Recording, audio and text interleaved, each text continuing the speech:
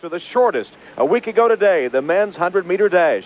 Maurice Greene carried the U.S. hopes, and Maurice takes us back through the race. My role was to put the United States back on top. That was my job, is to win. I didn't worry about anyone else. I just concentrated on my lane and had to do the things that I was taught and tried to perfect it as much as possible.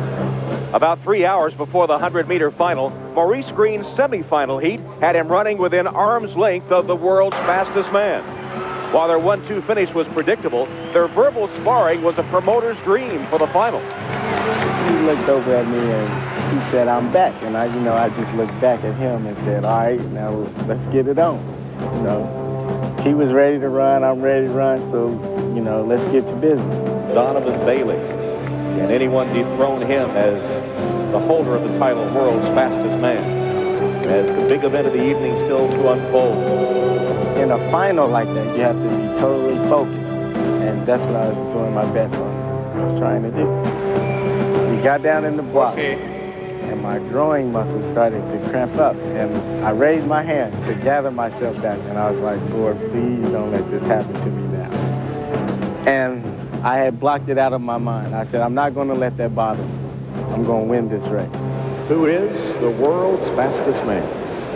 I got in the blocks, and he said, "Set," and I heard the gun. Every scene of my life went by. I seen from when I was a kid running, my first days of practicing with John Smith, my days of dehydration, the last moment was me crossing the finish line and feeling glory. It's a fair start. Maurice Greene got away well, so did Frankie Fredericks. Donovan Bailey, Bolden, as they come to the line. Maurice Greene wins for the United States. The U.S. is back. 9-8-6.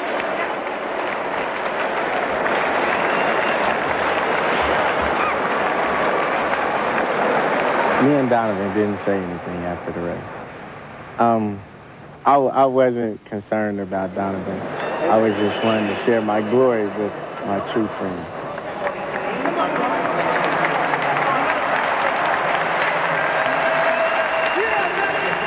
I've always said I wanted to put the American sprinters back on top. It's not that we opened the doors, we kicked the doors down, I believe.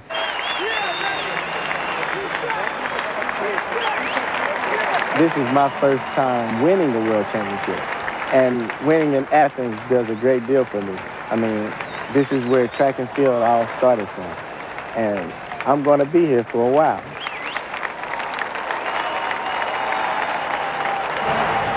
Gold medalist and world champion, representing the USA, Maurice Greene. I finally accomplished one of my major goals in my life when the anthem was playing. I always wondered what would it feel like up there. And the feeling is overwhelming. I can't explain it. I was trying not to cry. I believe if the song was about 2 minutes long, I believe I would have shedded some tears. But I was overjoyed.